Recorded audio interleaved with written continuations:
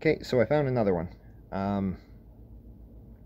Yeah, any of these that I find that I can figure, I'm going to do them, because why not, right? It's a neat idea. If you're down, maybe if you want to try it out, the whole, like, release year thing. Just makes it kind of, like, less pissy, right? Like, if I say my favorite game of that such and such a year is Mario 3, and then somebody's like, well, Mario World better. It's like, well, wait a minute, no, you get to have both those. It's like, fuck that, I'll take both.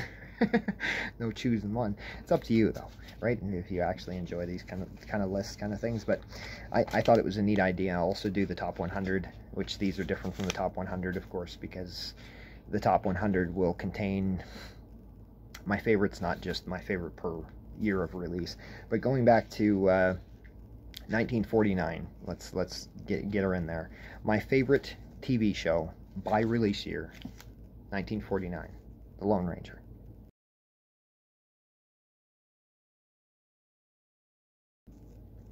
1950, Dick Tracy.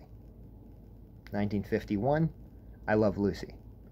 1952, Superman.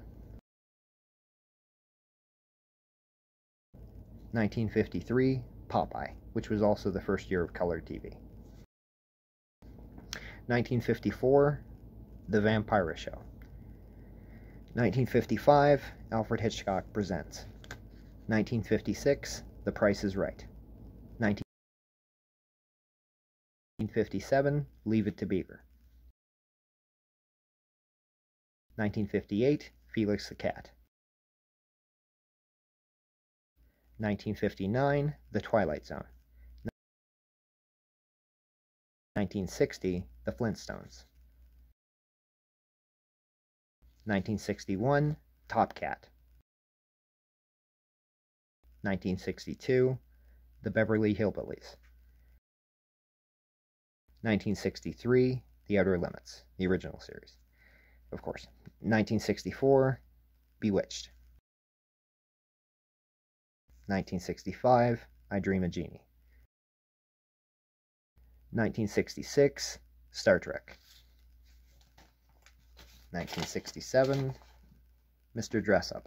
1968, The Adventures of Batman, which is like the first cartoon kind of Batman back then. 1969, Monty Python's Flying Circus. 1970, Sabrina and the Groovy Ghoulies.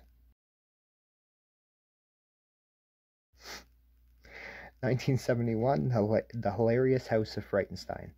1972, MASH. 1973, Super Friends.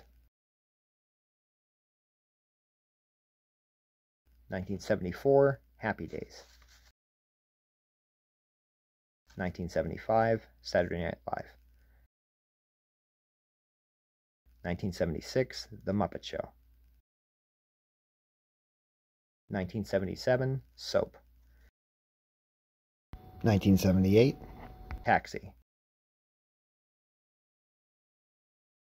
1979, The Littlest Hobo. 1980, The New Adventures of Tom and Jerry. 1981, SCTV. 1982, Cheers. 1983, Fraggle Rock. 1984, The Transformers. 1985, The Raccoons. 1986, Dragon Ball. 1987, Married with Children. 1988, Denver the Last Dinosaur. Was as gay as you get, as 80s as you get, and it was a dinosaur that was taught how to skateboard. I'm in. 1989, Dragon Ball Z. 1990, Are You Afraid of the Dark? 1991, Ren and Stimpy.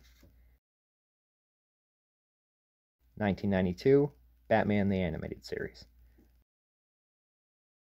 1993, Space Ghost Coast to Coast. 1994, Duckman. 1995, The Outer Limits. That's the remake, the Sam Egan one. 1996, Beast Wars.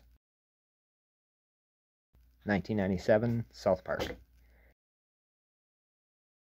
1998, Cowboy Bebop. 1999, Futurama. 2000, Harvey Birdman, Attorney at Law. 2001, Trailer Park Boys. 2002, Clone High, the original. 2003, Arrested Development. 2004, Stargate Atlantis. 2005, My Name is Earl. 2006, Death Note. 2007, Kitchen Nightmares. 2008, Clone Wars. 2009, Eastbound and Down. 2010, Sherlock with Cumberbatch. 2011, Steins Gate. 2012, Another. 2013, Vikings. 2014, Gotham. 2015, The Magicians. 2016, Letterkenny. 2017, Young Sheldon. 2018, Cobra Kai. 2019, Godfather of Harlem. 2020, Ted Lasso. 2021, Loki. 2022, third favorite show of all time, which was canceled way too early and complete bullshit, Winning Time. 2023, Scott Pilgrim Takes Off. And 2024, this is as of now, to what I've seen, Ted. That's as of now, right? Like, that's to this point. It's only February. I haven't seen any other shows come out this year. It's my favorite Seth MacFarlane show for sure. I love the Ted movies. I was big on American Dad and Family Guy, and I mean, it's definitely my favorite of anything he's created. That's at this point. I've only seen 7 episodes of this show so far. To give you a quick update for the albums and for the films, because those came out last year, my favorite album of 2024 would be the soundtrack to Final Fantasy VII's Rebirth, and my favorite film of 2024 as of this point is The Iron Claw, which is the story of the Von Erich family. Very well done film. Seen it last night. Fucking amazed. I don't believe there'll be another film I'll like as much as that one this year, but I already knew the story prior. Was very impressed how they did it. Anyways, there's some of these picks, like Denver the Last Dinosaur. I mean, that's just nostalgia driven. There's no way I could have picked anything else. I was like knee high watching that, right? Like, Garfield would have taken over the pick if Orson's Farm didn't have a part of that show. Like the Garfield and Friends part, if you took out the Friends and just made a half an hour of Garfield, then I would have picked that over it, because I love the Garfield cartoon. I wasn't big on Orson or the farm. I really didn't care. I usually walked away when that part came on. If you liked it, cool. Got nothing against you, right? But I was never a fan of that. I was a huge fan of Garfield and the comics and stuff, and so that would have taken over that if the whole episode had been Garfield.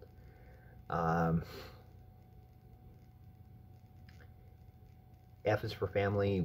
Also, I love to death, but I couldn't put it over The Magicians. The Magicians was a show that I looked forward to every year. I loved the imagination in it. I loved how well it was done. I loved how it ended. Everything seemed to make sense and have a purpose to it. Game of Thrones got beat out by Steins Gate, because Steins Gate's my favorite anime of all time. Game of Thrones ended horribly, to the point where over 1 million people signed a petition for them to refilm it. That was pathetic. Your ending was pathetic, and people had to wait forever for it, so nope. You're sure as hell not getting that pick. Love the show to death, but not the ending. The ending was terrible. They didn't tie up loose ends. They just it was like they dialed it in. not going to go on forever. 2007's pick and 2012's pick, I don't like either of those shows enough to put them on a favorite list, but they were the only things I was willing to watch that year that weren't bad. Like Kitchen Nightmares, I didn't see that season, but I've seen episodes of it, and of all the shows that were listed in 2007, that's the only one I'd actually sit back and choose to watch and be like, yeah, this is entertaining. I like Ramsay. It's about him helping people get their kitchens back together, so it's like, it's not that bad. It's edutainment. It's entertaining because of how mad he gets and stuff. And so I mean, it's a good show. I'll never knock it. It's just definitely is a fish out of water for picks of what I like, right? That reality shows aren't really my thing. I have watched several of them, but it's not really my cup of tea. 2012, you had Sword Art Online, which I hate. 5 episodes in, it was great. Then they go off on this tangent, and instead of making this really cool dark twist kind of show, they turn it into a bunch of otaku nonsense. So I'm not a Sword Art Online fan. The other anime I'd seen from that year outside of another was High School DxD, which is a harem. Harems are basically, here's a guy and a whole bunch of chicks want to bang him. And that's it. Sometimes they're animals, sometimes they're, you know what I mean? It's a pervy anime, a titty one, if you will. And I would never put any of those on a pedestal. I mean, some of them are really entertaining and really funny. They do have good jokes to them, but story-wise, it lacks. There's no depth. It doesn't go too far. And with another, it actually had a story that went there, but it's not really one that I would even... Another probably wouldn't be on my top 100 anime list. It's just the only show from that year that I actually watched that was like, it actually fits. It's better than the rest of them, right?